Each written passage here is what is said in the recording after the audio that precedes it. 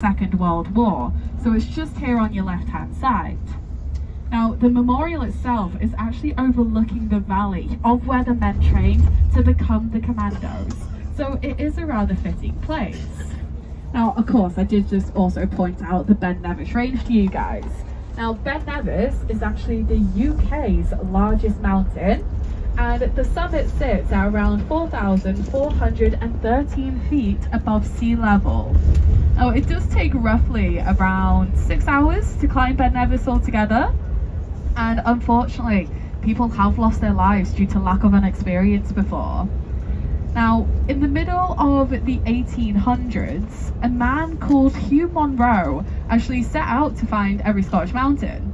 Now unfortunately he died before he completed this. So two people took on this challenge themselves, called Colum and Mackenzie. Now between all three of them, they actually found 282 Scottish mountains over 3,000 feet tall. Now those mountains are referred to as Monroes, and if you climb all 282 Monroes, you get your name put in a book, and also a t-shirt, which I only found out the other month you actually have to pay for that t-shirt. Now, as I did also just point out the Commando Memorial to you guys, I actually want to tell you a little story about a famous commando called Johnny Romensky. Now, Romensky, he grew up in an area of Glasgow, and he was constantly in and out of trouble from around the age of 11. Now, he soon started making his living as being a burglar. But as he started getting older, he soon started gaining this incredible physical strength. So he started making his living as being a safecracker. Now, by the time that Romensky reached the age of 18, he was now serving time in prison.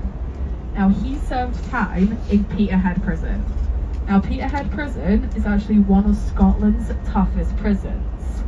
But during the Second World War, Romensky was actually offered a pardon from one of his sentences, and this was to basically put his expert knowledge of explosives and safecracking to good use. So Romensky was brought out of prison, and he was brought here to Fort William for a special commando training. Then once Romensky finished his commando training, he was then dropped behind enemy lines in France, and this was to put his expert knowledge of explosives and safecracking to good use. So Romensky then, when he returned from war, he shared everything that he learned. So of course he became a world-renowned hero.